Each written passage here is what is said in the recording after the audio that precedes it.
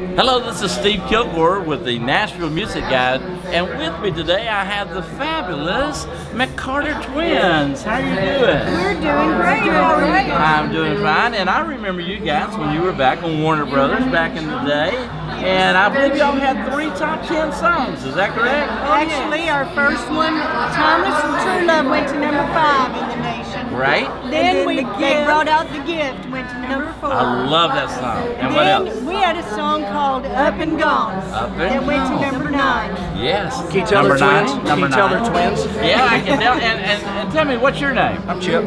Chip, and you guys have just now got a new group for me. Is that right? Yes, called The Sweet Nothings. We are recording right now, and we should have something out by September. Sounds about right. Hey, well, that's wonderful. I can't wait to hear your new project. And thank you.